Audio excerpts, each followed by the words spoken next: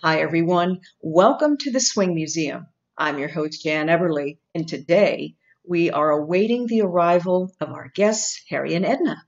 They're coming a long journey, but I think it'll be worth it. I'm looking so forward to catching up with them, hearing about their stories of their radio show, and we've also selected some music for them that they have chosen. So I think it's going to be I think I hear them coming now. I'll be right back.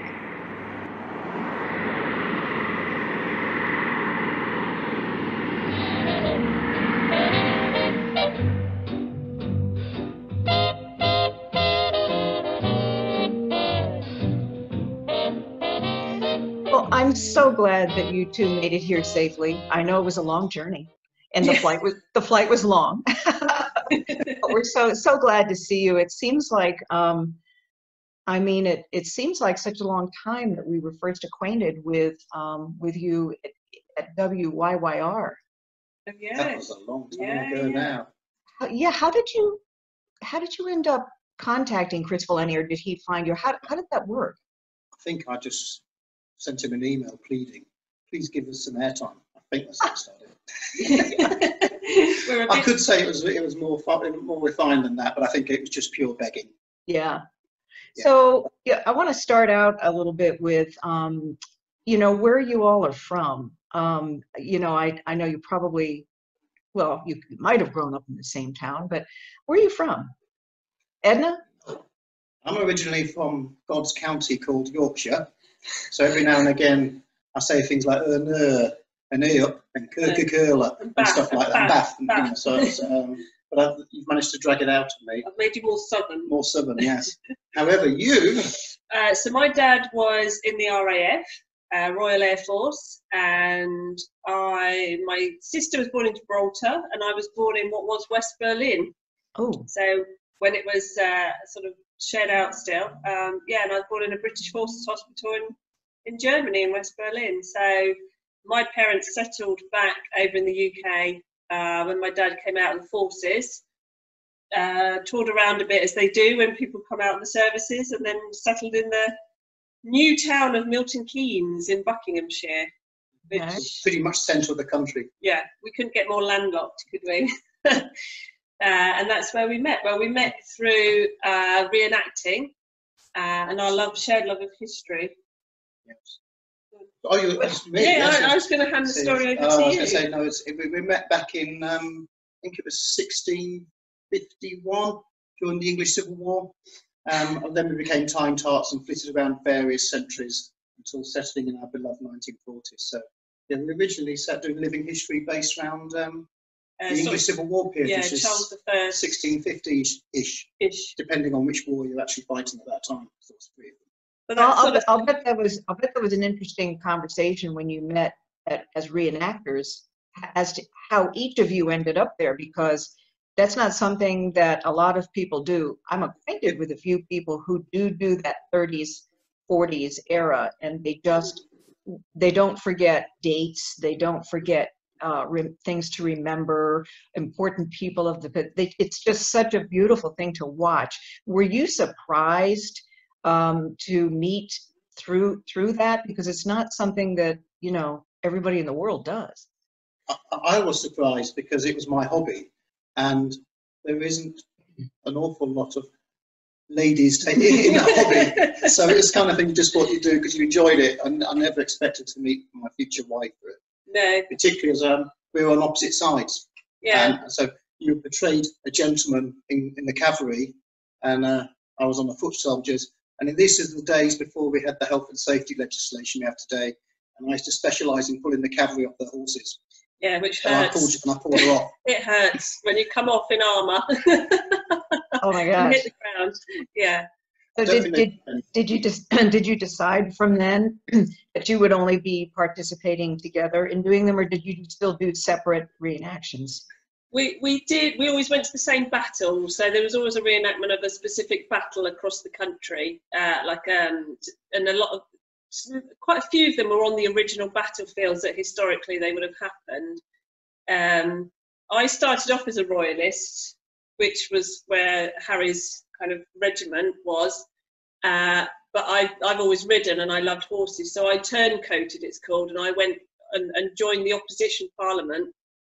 And it was just interesting going up against your old regiment, because their main aim was to get you off the horse. So sort of the trying to do the fighting went out the window a bit, and it was a bit more sort of personal between the fighting that was going on. But the adrenaline, you can't explain the adrenaline of reenacting a full-scale battle. Was incredible. But you're also not trying to hurt each other. No, you're not.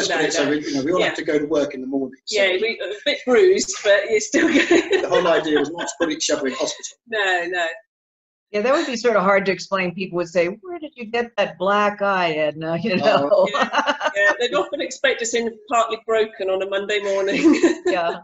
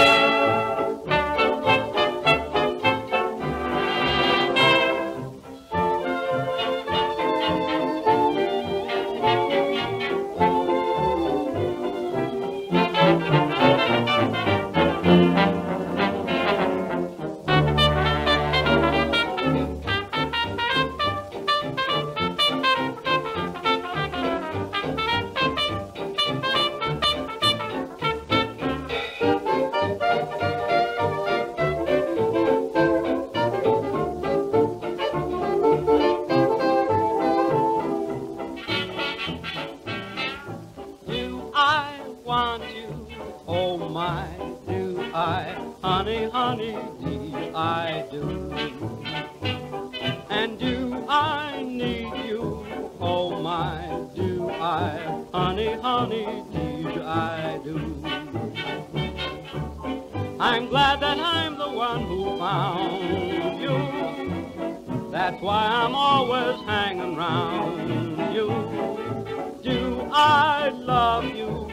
Oh my, do I? Honey, honey, deed I do.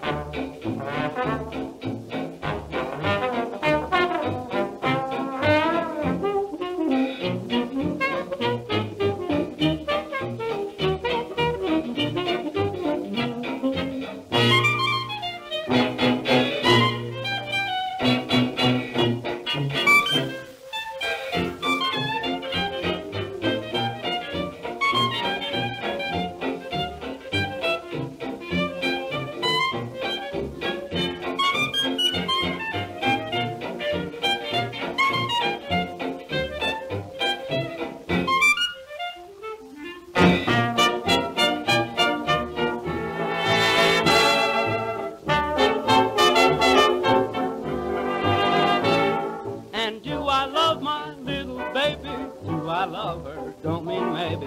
Honey, baby, deed I do. Do you love me, baby? Sure, I love her, baby. Precious baby, deed I do. Did you do the reenactments at Twinwood as well? We sort of. Yeah. Sort of. Yeah. Because, I mean, how it went, we were in the 17th century. Then we decided to, I decided to leap forward to my true passion, which is sort of the Edwardian Great War era. You came with me, then you decided you wanted the vote. And so then that pushed us on into the 40s era. I wasn't content to peel spuds, which was my role as a woman. I don't know if you say spuds in America. No, potatoes. So I'd come from, adrenaline-fueled battle reenactment to peeling potatoes and making food for the troops, and that didn't quite float my boat anymore. I wasn't that interested. But then, and then we sort of found a group that did World War II reenactment, home front side. That's sort of where our passion is the social history side of things. And we knew a number of friends that then were at Twinwoods and invited us to go along and do some battle scenarios with them and sit in their encampments. And that's sort of... We drank a lot of tea. I remember that. A lot of tea. and spam sandwiches. Spam sandwiches, yes, yeah. Thanks for sending that over, by the way. It's very handy.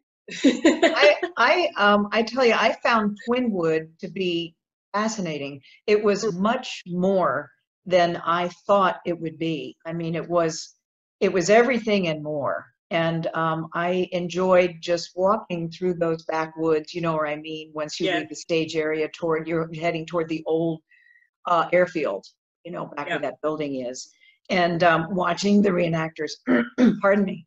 And I just thought to myself, this is just really puts the cherry on top of really getting the feel. You're listening to the music, you're in the place where it all took place. And then there's reenactors, and I just felt like I didn't want to leave. I didn't want the weekend to end. It was just fascinating. Now the crew chiefs and Shoo Shoo Baby.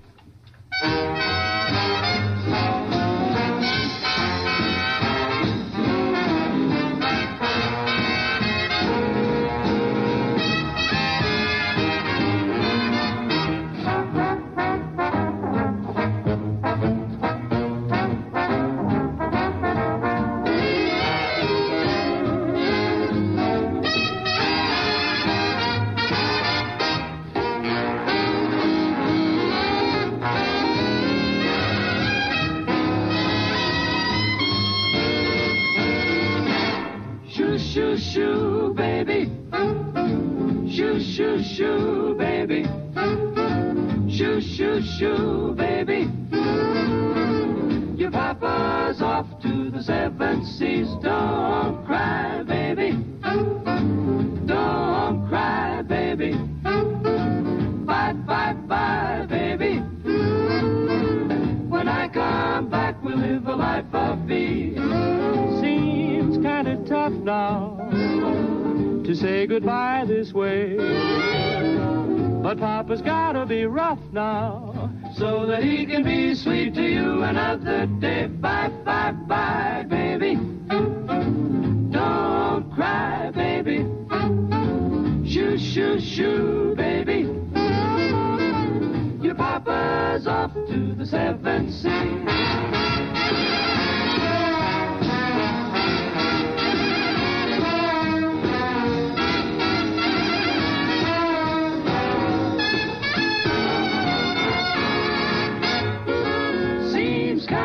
Tough now to say goodbye this way, but Papa's gotta be rough now so that he can be sweet to you another day. Bye, bye, bye, baby.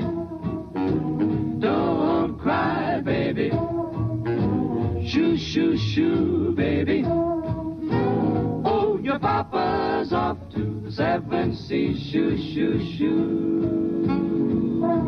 Shoo, shoo, shoo.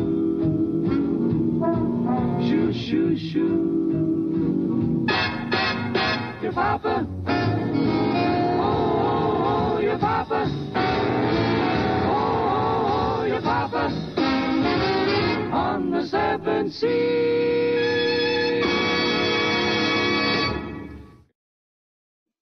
We did the very first one, which I think was 2000 or 2001. And we've attended, I think, every single one since. Yeah. And it's certainly grown. So when it first started, it was literally a farm trailer with a stepladder.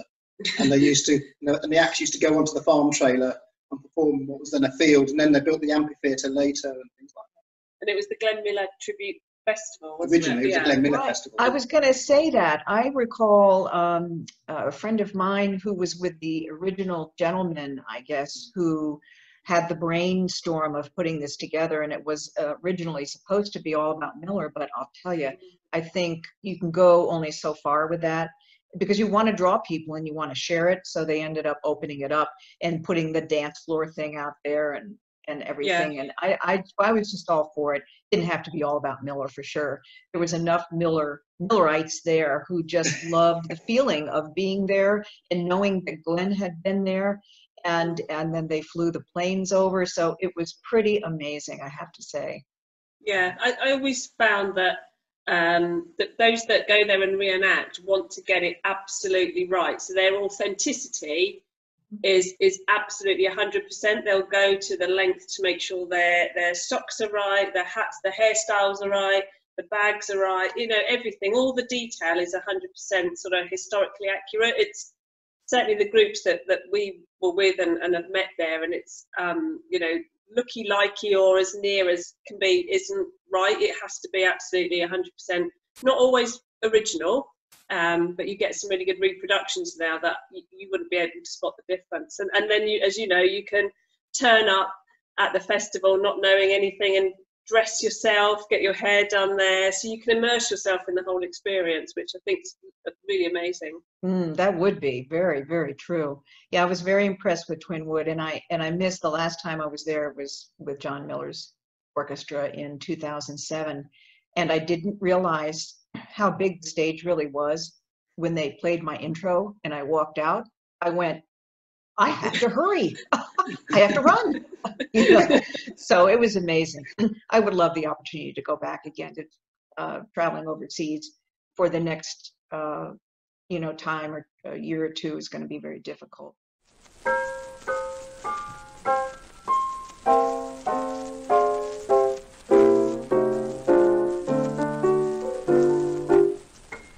Michigan water tastes like cherry wine, mean cherry wine. Oh, the Mississippi water tastes like turpentine. Michigan water tastes like cherry wine.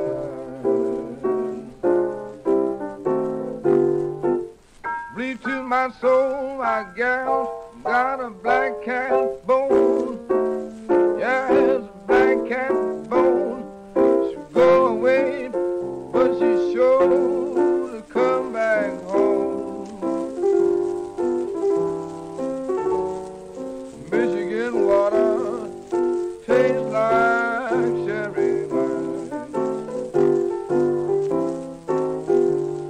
She looks like a frog, hops like a kangaroo. If you ain't got no hopper, let you be your hopper too. Michigan water tastes like cherry wine.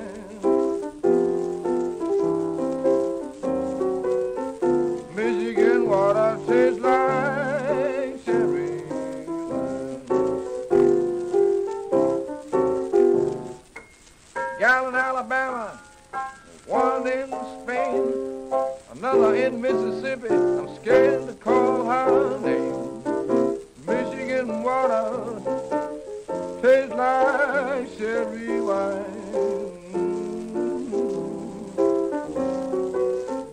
Michigan water tastes like cherry wine.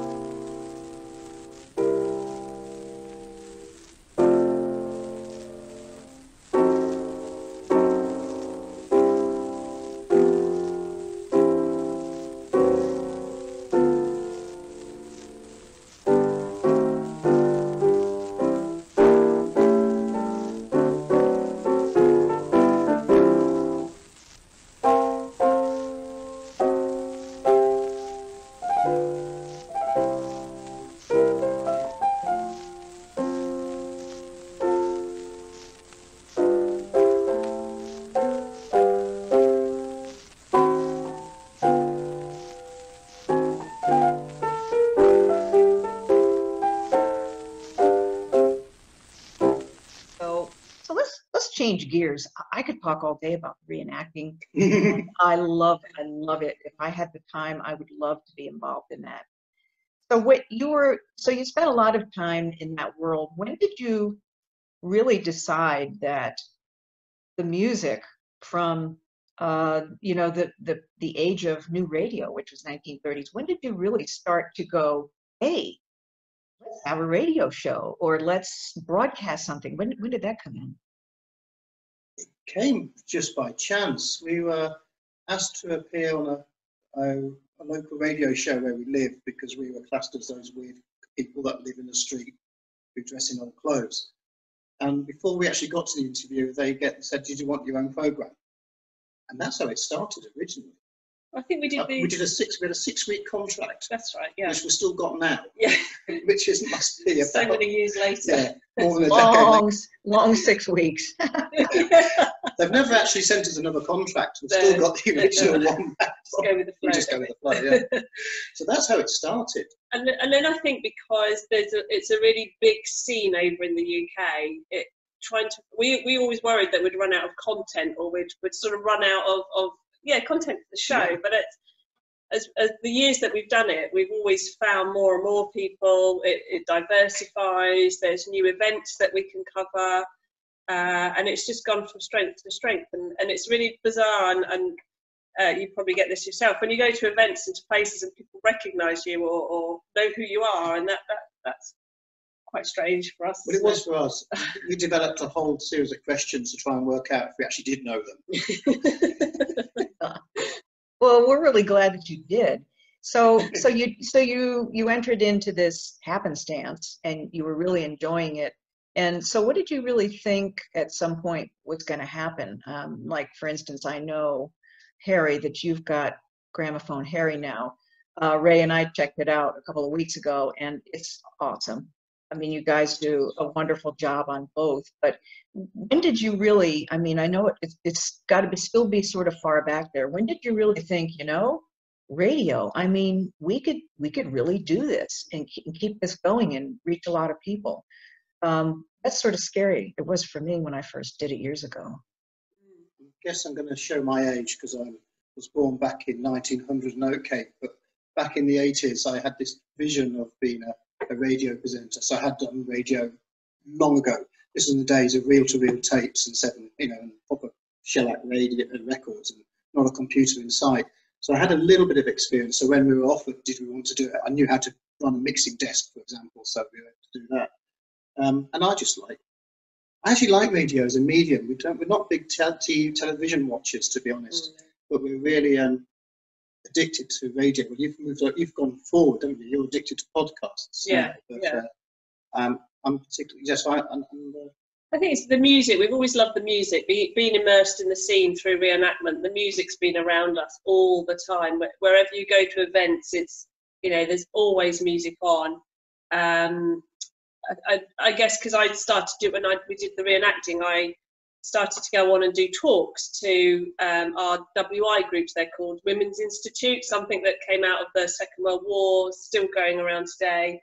So I talked to historical groups, WIs, all sorts of groups. So I was used to talking to complete strangers and striking up conversations. So it sort of was natural that I did the interviewing and you did the technical side. Mm-hmm.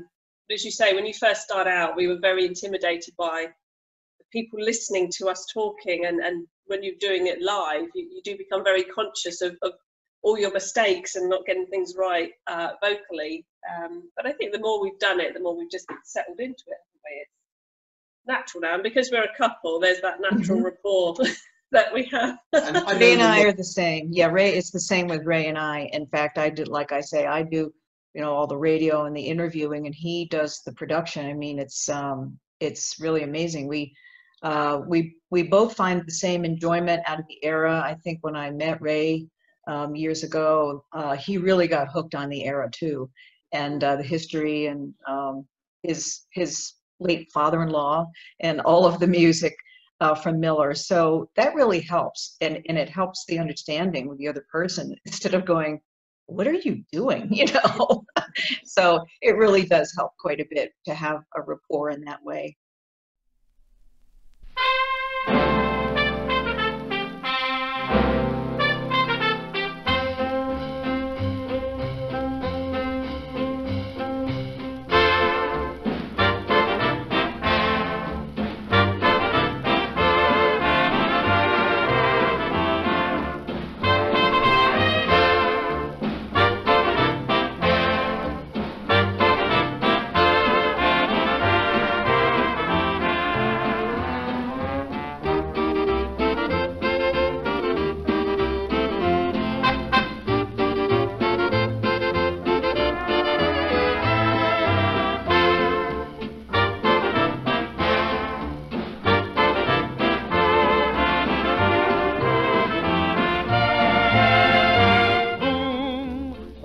my heart go boom.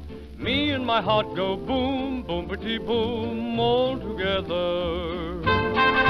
Boom, when you are near it's boom. You disappear and boom, boom-pretty boom, stormy weather. Dawn's early light and the still of the night give a boom at the sight of a wonder. Like Mandalay, now the dawn of the day, it comes up with a boom like thunder. Boom, one little look and boom. Me and my heart go boom, boom, pretty boom, all together.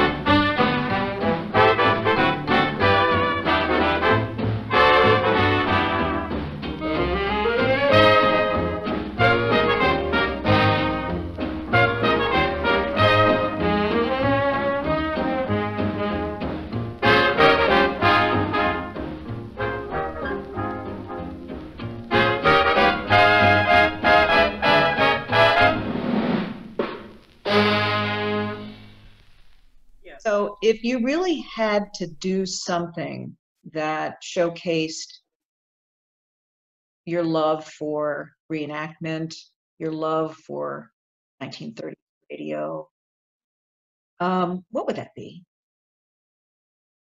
It would be boring for anyone to watch, but I would love to be on the set of Jeeves and Wooster. I would love to be Bertie Wooster. I'm far too old, and I'm not from that class, and it would be boring to watch, but I would love that. We've done, because our house used to be, we decorated it into the style of 1930s and a little bit of 40s. So we used to get asked to do quite a bit of filming, and there was an exhibition on in London. It was called the 1940s house, where they'd taken this family and moved them back into the sort of done up this house back into how it would have been in 1939. And we visited it, and we would have quite happily just shut the door and just moved into the house. Yeah. So I think that sums us up. We'd quite happily go back to that era, I think, and probably cherry pick all the nice bits, because we have that benefit of hindsight and health and public health systems. Ricketts, diphtheria and Hitler wasn't a great No, mix, really, we'll take them bits out. We'll have those bits. I'll tell you, you know what I would really see for you would be a mini documentary. I mean, of following in by combining your love and your talent for reenacting along with the music, you could really host your own mini doc and have it. I mean, it would be, you have the passion for it and the talent for it, absolutely, without a doubt. But I think you'd really love it. Yeah, I would love it. Yes, I'm sure we've got 3 children now. We were doing this before we had children, and I don't know what they would take to it. I'm still trying to prize our daughter away from Netflix during lockdown. So, you know. But they grew up with it, so, and it's quite interesting. They did grow up with it. So we had the big old Marmette pram, and they were all babies in this big old-fashioned pram. They had all the wooden toys. They dressed in the old original clothing. Then they discovered Xbox, and that was it. Well, so they would come away for the weekends with us, and it was lovely because they got back to being children, as in, you know, picking up all sorts, and, you know, mucky knees and dirty faces, and they loved it. And you get to a point where they do move away from it. But our eldest is now coming. She's likes vintage shops. We have a lot of vintage shops in the UK, so she likes going around. She's collecting vinyl now. She's into her music, so I think she's sort of coming round to Yeah, but what she calls vintage is different. Yeah. She thinks anything from the 80s, 90s is vintage. Yeah. Well, she's got Beach Boys. She's raided my wardrobe. This is my homage to the 90s. This wardrobe. She's got an original Beach Boys vinyl. She's quite chuffed with. So, but yeah, a bit too modern for us. Yeah, well, at some point, 30 years down the road, it probably will be considered vintage, but probably a little early for that now. So.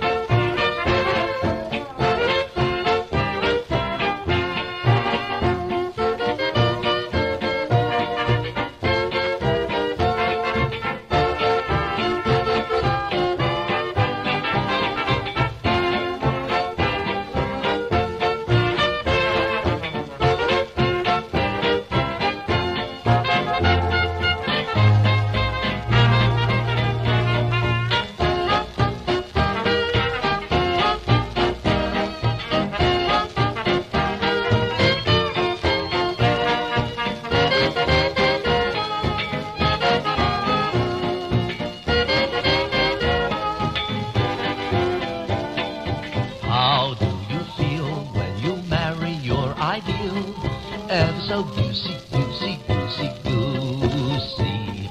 How do you feel when the bells begin to peal? Ever so goosey, goosey, goosey, goosey. Walking up the aisle in a kind of daze. Do you get the wind up when the organ plays? How do you feel when the parson's done the deal?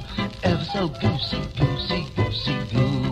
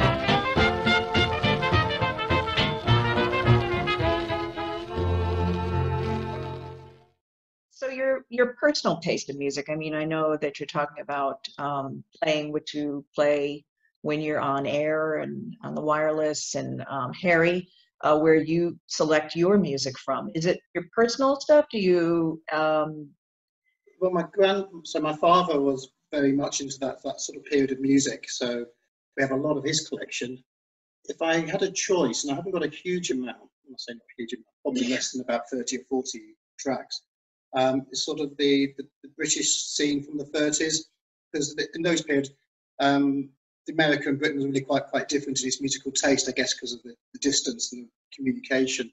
And you have some weird, what we think is weird songs, like I bought my girlfriend a watermelon last night, and I watched a fly climb up the window, and these sort of like almost like jollity songs, really. And I like those because I love the clever use of lyrics. And you have to really listen to what they say. So I like those kind of songs. And that's when you can understand lyrics. Yeah. I mean, yeah. And the other thing is, I think a lot of the composers during that period of time wrote a lot of verses before the actual song. And people today, when you hear somebody redo a song like that and use the verse, they have no idea what song it is. Because there were so many people between that period who just went out and recorded the song without the beauty of the verse in there. I think that was big in the 30s and 40s. Yeah, and it was a lot of the music and songs were about fun, weren't they? As well as you were talking about jollity, they were just having fun. There was you didn't have to kind of produce an output or sell so many millions of records to keep you. Some of them were just pure fun and silliness, and you know, we like to play some of those now and again, don't we, in the show? A lot of them you can't play for. Because there's some yes, rude words in there. There's some words which, I'm not saying rude, but the sense of it, you know, it's just changed. The meaning's changed over time, and it wasn't offensive back then, and people might take offence to it now. No, if you were saying, you know, to somebody back in the 1930s, how was that birthday party? Oh, we had a gay time. Yeah, that was just absolutely the description, because that is the real definition of gay is wonderful. It's just, and so it's people use words differently, and they put whatever meaning later on, but that was the lingo then. And sometimes I even find myself saying, you know, geez, I've had a gay time, you know. It's just one of those things that sort of dates you a little bit, but so what are your next projects? I mean, do you have something really sitting in? Do you have any interviews? Do you have and I know you're busy with your family too, and work. I really like, from the Harry and Edna on the wireless side, I'd really like to be more disciplined and actually getting the podcast out rather than once a month, which is massive for lucky. I would like to do that. However, you can't really see behind it, it's dark. But we're just coming out of lockdown, and we have an old Victorian house which is on this. Well, it was falling down. It's more or less staying up now. You have a long list, and then you found another house that's even more in a bad state than this one. And you're tempted to buy that one. So I found a house that was built in 1884, and it's kind of got holes in the roof. The barge boards have fell off. And it's got dry rot, wet rot, woodworm. And I said to Harry, wow, that would be such a fun project. I think that's the next. So we're talking about buying that. Yeah. So that'll keep us on. Do you all have what we call in the States a historic registry? So if it's a certain number of years old, it falls under the antique registry, and then we do. And then you can't change you can't add things to it that don't belong in the original thing. You can redo them, but you just can't change the original integrity, I guess, of the homestead. And what would you do with that? In the UK we have they're listed buildings, so they have they're grade 2 listed, 3 listed, 1 listed, and that is the variance of how much you can tinker about with them and not destroy the historic fabric.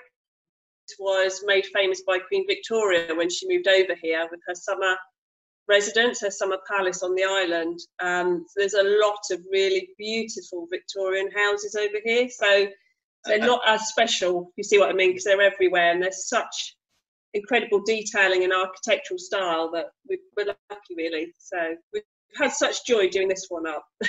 Victorian homes, they're really large. I mean, they really, really are big. But by modern standards, because we've lived in modern houses, and they're in the UK they're very tiny, maximum amount of the building plot. And we don't have that. Although we found the old deeds for this house. I think originally it was something like 3 acres in I don't know if you definitely make it, but it's a unit size. Land. And it was a big plot, but that's all been sold off over the time, so we only have a small area backyard now, because all the rest has got houses on. But originally that was huge. Yeah. So apart from podcasts, we're missing events as well. So because of the year of sort of lockdown, all the events have been cancelled. That's what we're missing, and we're looking forward to getting back out there and getting back in amongst the live music, because I'm sure you appreciate you can't beat live big band sounds are just amazing. So it really is. I just talked to Nick Hilscher last week, and they had not worked since, I think it was maybe the second week in March. And so that's the longest that the Miller Band has gone without working, you know. So last week they did drive up, to, I think it was Indiana. There was one gig up there, and it was, I think he was glad to be back at doing it. It was just the one. But, you know, people were wearing masks, and they were every so many seats you could only occupy. So it was about half full total. But it's just sort of a stark reminder of what we're really going through. But I'll tell you something that dawned on me the other day when I was doing the promo. And I was talking about radio in the sense that back then, it was virtual. It was a virtual reality. Say you were like here in this country, we would have, baseball games that were broadcast on the radio. And so you have nothing visual, but suddenly your mind starts taking over and you start seeing it in a virtual way. And I said to Ray, the golden age of radio in the 1930s hasn't changed. It's still virtual. We're bringing things, we're bringing ourselves so people can see us, which is nicer. But really, it really is just virtual reality. You have to use your imagination. Don't you agree? Yeah, absolutely. There was a comedy show called The Goon Show in the 1950s, which featured some of the great comedians at the time, and they've never been able to recreate it on television or film, simply because it relied on the power of your imagination. It was a very surreal, very, very silly sort of sketches, but they could never create those in reality. But with a few sound effects and some silly voices, you could do it. So I get it. Yeah, your imagination can create a far better scene than Steven Spielberg can. Yeah, and that's why I always love the spoken word, and I love the imagination that people, when they try and paint pictures for you, your imagination kicks in, and I just think I'm so glad in a way we're going back to it, and certainly a lot of our friends that are artists over this period have had to come up with really creative ways of reaching out to their audiences so they don't lose their followings and their audiences in really creative ways. I know some of it's through YouTube, but it's also sort of trying to do things so very differently and more creatively. I think for some of them, it was a challenge to begin with, but they've actually then enjoyed being able to just be as creative as they want and come up with some fantastic ideas. Mm-hmm. Yeah, I agree. It does. Some things will never, ever change. And as long as there's radio, it will always be the original virtual thing for your mind. That's really, I think people were excited when TV came on the air, the whatever it was that they played in the very earliest of days. But I think at some point, when you go back to radio, you're never disappointed. No, not at all. And I think people had a much better use of language as well, because you're trying to be so much more descriptive and trying to sum up pictures in people's minds. The way people presented back then was very different as well, because it's trying to engage you and draw you into their world, both musically and vocally. Absolutely, I agree. You was lost in mind what I was saying. I'd actually thinking of a completely off the tangent anecdote, but it was so weird. I thought it would take longer to explain than the gags at the end of it. So.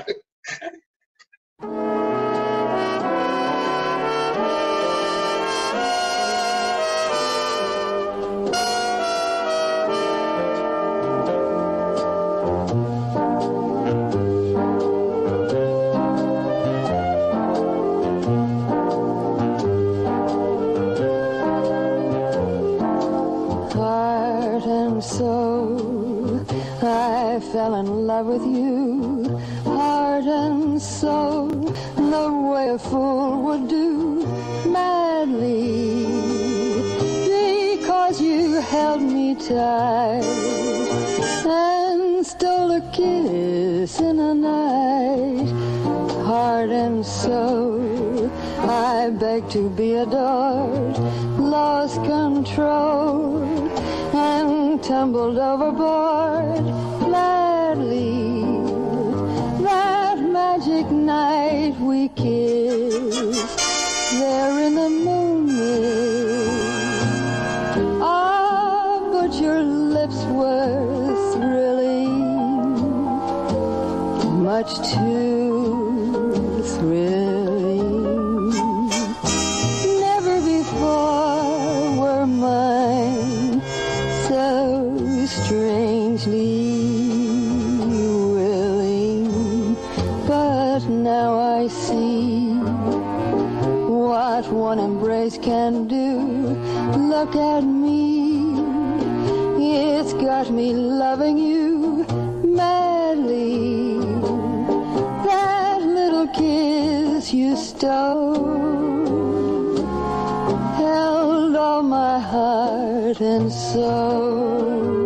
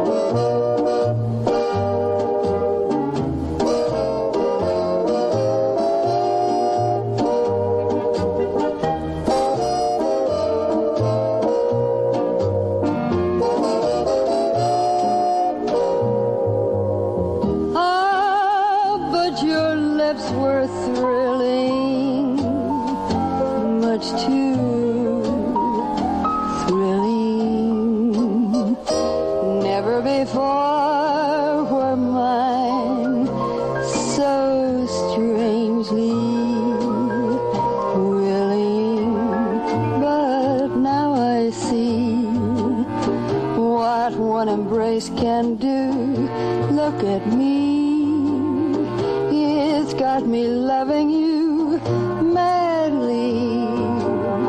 That little kiss you stole held all my heart and soul.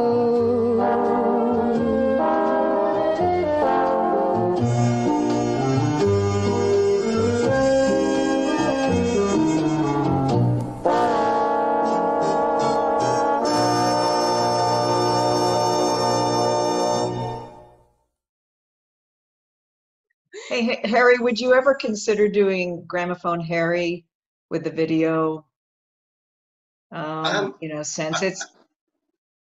I would love, I mean, the whole thing about what we're doing, you know, I don't know about Gramophone Harry, because you're talking about that. Gramophone Harry came about because there was a request from various stations to do more music-based and less talk. To be brutally honest, we like the chit-chat, yeah. and that also helped us with the podcast as well, because without because of podcasting, you know, licensing, you can't use the music. I'd love to do a bit of video work, but because it's how do you get your product out, and you know, the online video services seems to be the most popular way of doing it. But you do it on stage, though, don't you? You've done Gramophone Harry on stage. Done it at Twinwoods. Yes. Done it at Twinwoods a few times. And that's quite visually entertaining as well, with you trying to wind up your gramophone before, because you've not wound it up enough before the track ends. So that's actually a gag in it. Yours makes sure it runs out halfway through. Yeah, but that's your audience that really understands it. So you know you're not looking at somebody and they're looking back at you like you're speaking a whole different language, literally. You know, they expect that, and they probably revere and wish it would not stop, you know, that you could go on and on with it. So it is fascinating. And even if you're in person and you're doing a radio presentation or like you say, a reenactment, there is still something that takes you back to another place, and it really makes it a timeless situation, which is, yeah, what I love. I mean, playing the gramophone on the stage, that just came about because we used to run a vintage theme night in a theatre, and whenever you do these sort of events by yourself, you have to think of ways how to keep the costs down. And it was, I couldn't afford a warm-up act, so we had to create our own to be the warm-up act, and that's what it was. While people are finding their seats and getting their drinks and getting comfortable for the night, you have to have something on stage. So Gramophone Harry was nice. I was just going to say, to put it in context, we'd recreated a 1930s nightclub. So the idea is that you were entertained, rather than jiggy-jaggy dancing. Yeah, dancing. So it was literally the opening act. Yeah. Oh, we did some great party dances, 1930s social dancing. They were, especially after people had had a couple of drinks, that they were quite entertaining. But but certainly the opening act for the nightclub, that's how it started. That's how that started. The stage thing, yeah. I really realistically do it for a couple of festivals, Twinwoods being one of them, because to be honest, you can only do it for so long before it gets boring. There's only so many times I can let the gramophone wind down and run across and do the comedic bit. Do you have a gramophone collection, you know, or is a personal collection, or? We've only got 3, so that's like a mini collection. We have 3. Yeah, you So can't see you them, can't see they're on them, the but they're shelf. over there behind Yeah. me. But yes, we have a trench radio, which is our favourite one, and then a couple of Which is literally an original First World War trench radio, gramophone. trench, yeah. Yeah. And then a couple, one with a big horn on it, you know, and that sort of thing. But we have a problem with collections. We have too many of them, and we have to be very brutal as to how many things we have. If I could collect now, records was my problem. I when I was collecting records back in the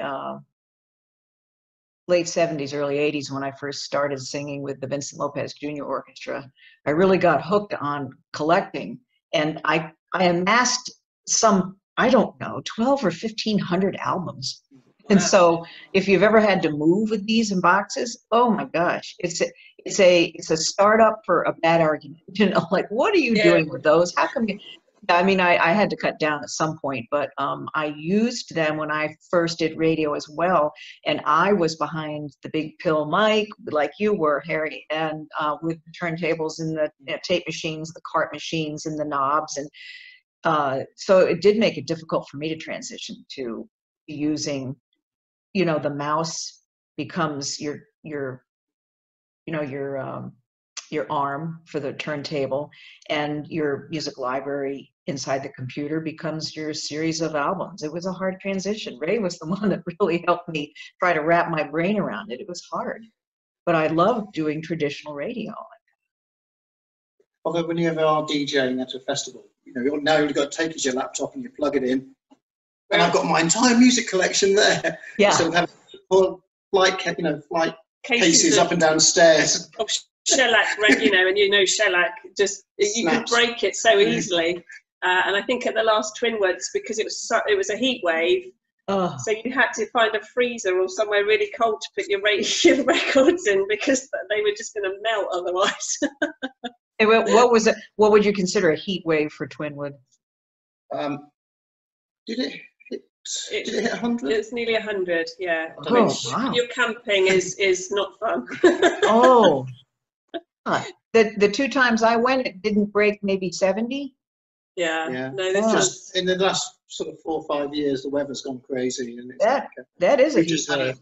We've just had a storm here, you know, and we don't get storms. Storm season's usually October, so wow. Yeah. I was not expecting a storm to hit us.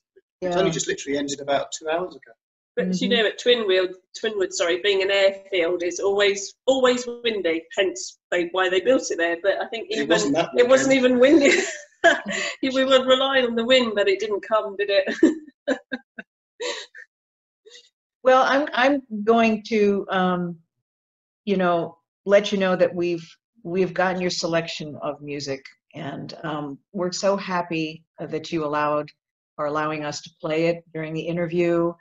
We have 1 or 2 little tidbits of our own, and it's been so enjoyable to just sit and talk about things that we both love, which is radio and the era, and long live the era. Yeah, absolutely. Yeah, I always kept thinking this vintage scene revival one day will die off, but it's been about 20 years, so maybe not now. Yeah, it's here to stay. Yeah, I would say so. I think that's probably something that won't be going away at all. It'll be there as long as we're there to keep it up. Yeah, absolutely. Yeah, so you just need to work on your daughter in that vintage thing. Yeah. Bring that down 3 or 4 decades. Yeah. Nirvana, no. A bit more ink spots. Yeah, she does actually. She likes the ink spots, so she's getting there. Oh, really? What is it? I wonder what it is about the ink spots that she loves. I have no idea, because I was surprised when she came back with the album from the thrift store. You know, she found one there, and it's like, ink spots. But she always does. I mean, she came with Jefferson Airplane, was it the other day? Yeah. That's not nothing new. I'm trying to work out, well, where did you even hear them? We dabble in the 50s, and that's about as modern as we get. Yeah, for sure. Well, I wish you both the very best. We'll need to stay in touch. You guys are amazing. I'm so happy that you have evolved and are under the Dan White wing. It's a great place to be. He's got a lot of support for his hosts. And we can't ask for anything more than that. He really is a great guy. And I really appreciate you being with us today at the Swing Museum. And we'll be talking to you very, very soon, and be in touch, and be safe and be well. Thank you. Thank you. Brilliant.